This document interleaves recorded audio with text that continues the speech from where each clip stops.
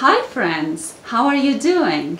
This is Ilze Be. I am a Latvian and I teach Latvian to English speakers. But sometimes when I teach, I also get confused. And once I was confused because my student asked me a question, what is it better to say? Man ir dusmas uz manu sievu or man ir dusmas uz savu sievu.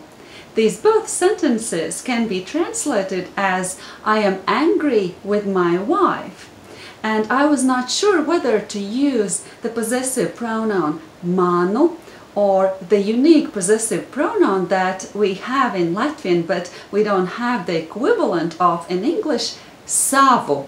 So I posted this question to my personal Facebook profile, asking to other Latvians what they think, which version would be better. And the funny thing was that I got answers where people voted for manu and where people voted for savu, and we could see how Latvians are not sure which word is better for this situation. And then my former classmate and the journalist Ieva answered that we don't really need any of those words because in Latvian we can imply my.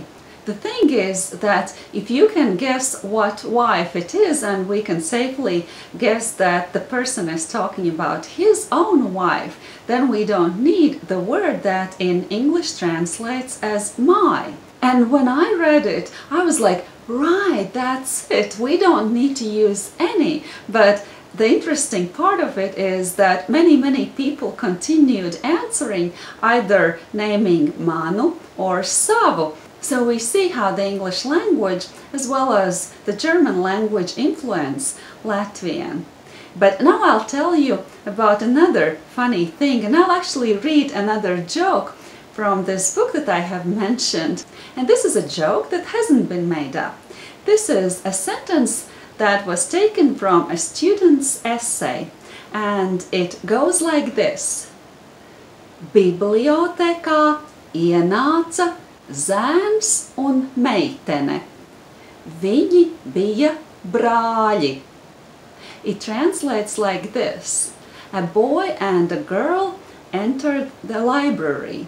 They were brothers. But if you think that this is funny, it's nothing compared to what I'm going to show you.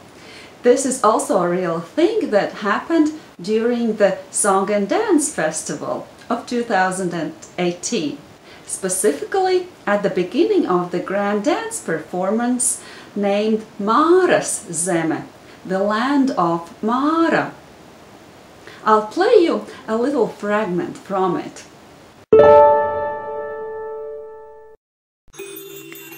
Pēters bija tēvs mežotnei, mežotne Miķelim, Miķelis Nirzai, Nirza Agrim. I stopped the video in order to explain what seemed funny to me here. In the first line you see a full thought.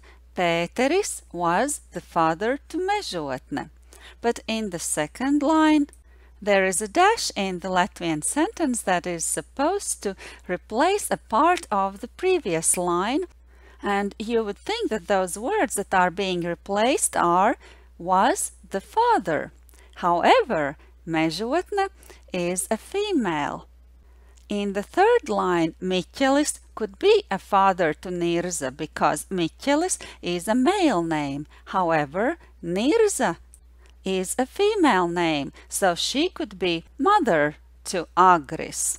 And of course that's what they mean here, but it sounds funny to me when it is expressed this way. You'll see similar patterns in the following video fragments. Let's watch. Agris bija tēvs Pededzei, Pededze Raunai.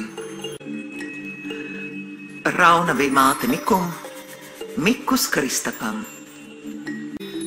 Kristaps bija tēvs Siguldai, Sigulda Uģim. Uģis bija tēvs Trikātai, Trikāta Usmai. I am showing this to you in order to encourage you to not be shy to speak Latvian. even with errors. Just speak. Because we Latvians are not always correct either. We also make mistakes. Speaking with errors is the way of learning to speak correctly. So my conclusion is, let's not take ourselves too seriously. And in this regard, I'd like to repeat a quote that I heard in my yoga class from my yoga teacher. The failure is not the opposite of the success, it's the part of it. I'd like to leave you with this thought, and I'd like to remind you that I have 2 courses where I teach Latvian for English speakers. One is Sounds and Writing, and the other one is Latvian for English speakers. You can learn more about them by visiting my website. But now I'll say atā, bye-bye, till the next time.